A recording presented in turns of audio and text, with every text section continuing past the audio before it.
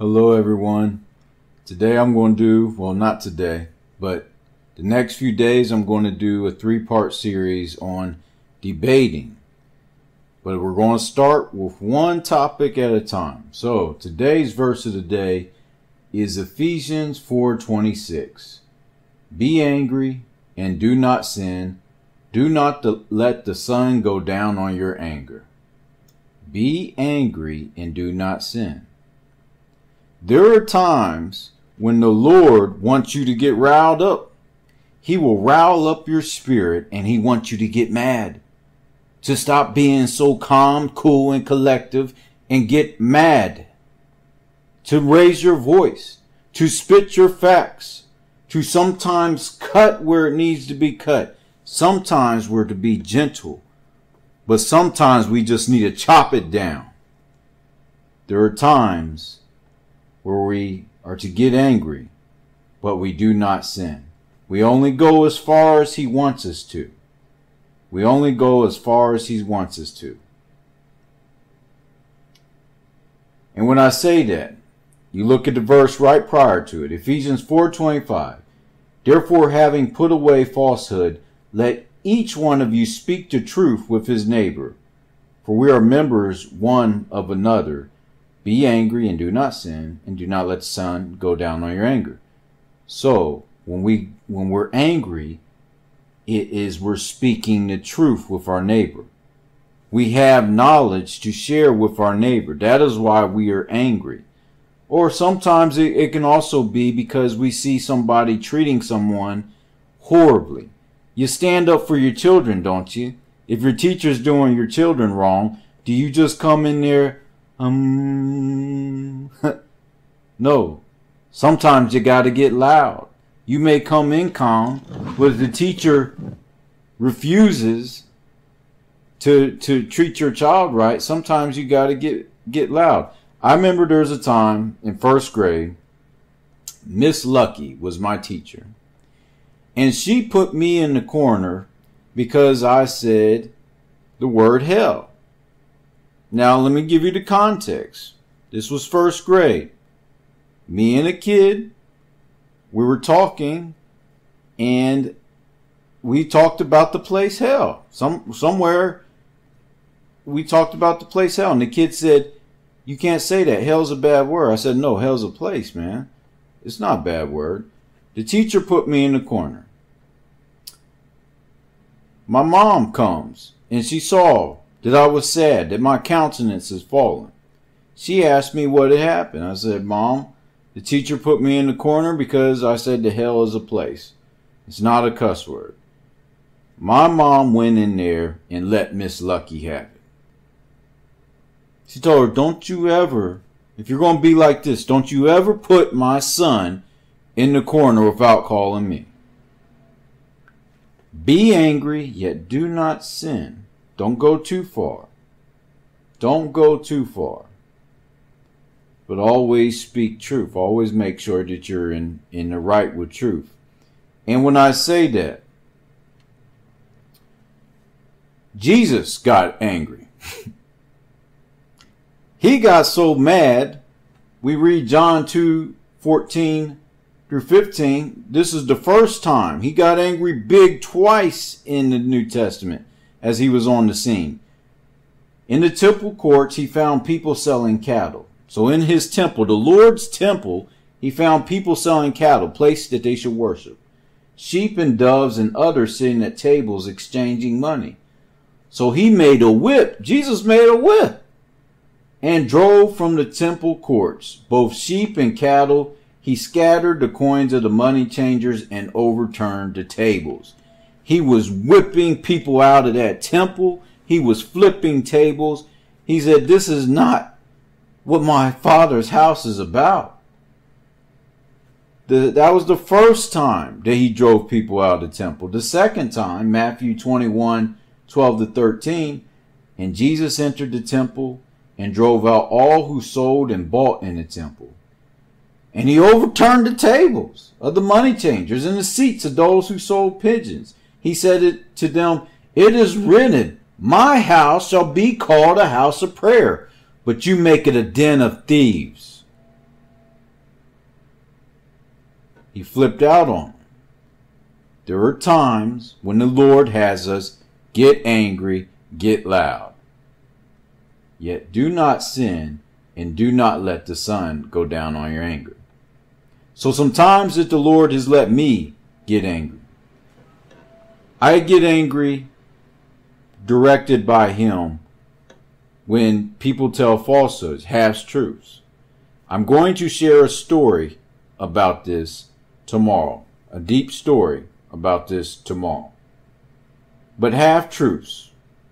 I get angry when people who claim to be Christian adopt other religions. Adopt other religions and mix it with God. God never wanted a mixture. He wants those to worship Him in spirit and truth. He does not want the spaghetti meatball God worshipped along Him. He doesn't. He doesn't want Hinduism worshipped along Him, or a fat man named Buddha worshipped around Him, or the Prophet Muhammad, who's a pedophile, had a 6-year-old wife worshipped around him. He does not want falsehoods worshipped around Him. So there are times when people are trying to share things as though they're absolute truths, that the Lord will spark something like, hold on, man. Let me tell you something. I can share this with something that I had a discussion with. There's a YouTube channel called LED Live. Now, LED Live, for the most part, I like them. Yet, I know that they are Seventh-day Adventists. I'm not a Seventh-day Adventist. But they do share some truths. Okay? I don't like Seventh-day Adventists because Ellen G. White, she had prophecies. First off, she had prophecies that did not come true. And she actually, the Lord says, if a prophet, you know a prophet, if they have no, if their prophecies have not come true, they're not a true prophet. But she says she knows the time and the hour that Jesus was going to come back. She had 2 false prophecies. That was that. She says that worshiping on the Sunday is the mark of the beast. There's just so many reasons why Seventh-day Adventists are not right. Okay? But that's not the point. The point is, LED Live, they teach a lot of truths about some of these movies that we see. And they show the dark deceptiveness in it.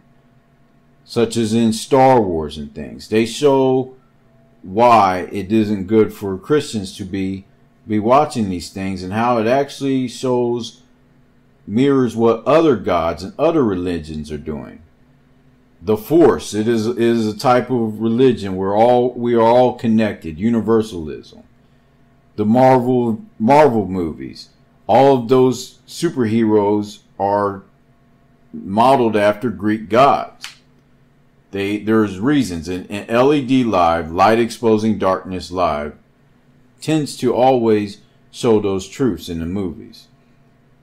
Now, they had a special one on the origins of Christmas, LED Live, and they went so light on it. If you get a chance, watch their video, and you can see how they went light, because Christmas, it was actually Saturnalia.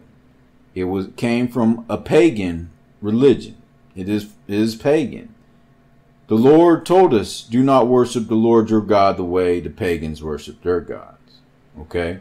So He never wanted us to mix our Christianity with paganism. It is not true. So after that, I was upset, and I could feel the Lord tell me, hey, talk to him. Hit him right there straight. He got me angry. I got angry. And so I said, that was the biggest tiptoe around the subject that I have ever seen. And I quoted, have no fellowship with the fruitless deeds of darkness, but rather expose them. Ephesians 5:11. But what do one of you say? Well, since it is not going anywhere, let's not. Did you forget what Christ did twice when money was being exchanged in the temple? Flipped the table, destroyed the pagan altars in the church. This was the most hypocritical episode, as you will warn us of comic book movies and such because of their dealings with other gods, but in this, we will leave the discretion to the viewer. How about leave the discretion to God? Do not worship the Lord your God in the way these pagan peoples worship their gods. Deuteronomy 12:4. I hope those involved with this video repent for going so light on this topic, with a new video next year on this. Otherwise, change the channel to Light Emulating Darkness. So that is what I began with. Now, we could continue communicating, and I will go down to the last two things that we said. So Little Light Studio said, well, it's also about everyone having extra time off from work and people gathering together with family that they only see once a year. You may have a cousin that you only see every December, and that's your opportunity to share the gospel with them.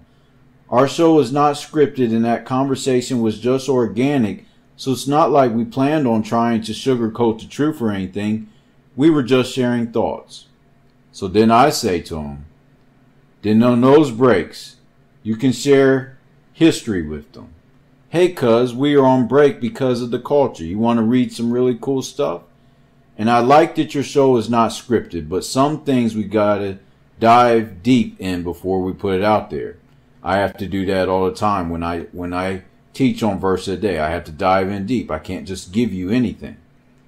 As the word says, not many of you should become teachers, my fellow believers, because you do not know that we who teach will be judged more strictly.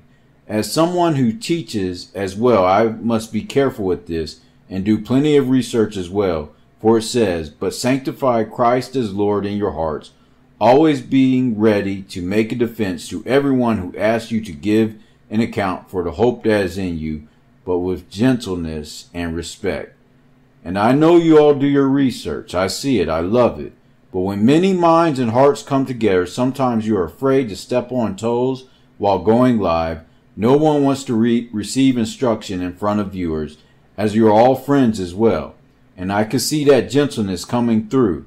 But for certain episodes, get a rundown on beliefs of everyone, and perhaps hold the episode until all are on the same page.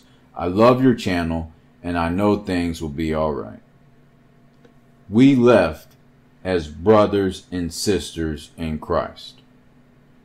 But the Lord had me fired up. Like, hey, are you guys light emulating darkness, or are you light exposing darkness? And that is the things that we sometimes must do, get fired up. Tomorrow, I will talk more on this, but just know that. Just know that sometimes you got to get angry. And I refer you to verse a day 95 through 97 on controlling your anger. But tomorrow we will talk more about the actual debate process. Dear Heavenly Father, thank you for this day, Lord. May we be armed and ready and willing to get angry for you, Lord, with control, with self-control and humility, humbleness, with gentleness and respect. But sometimes we get loud, Lord, for your sake. And Lord, I just pray for those as things get darker and darker, that their eyes are opened and that many may be saved. In Yeshua's name I pray. Amen. Goodbye.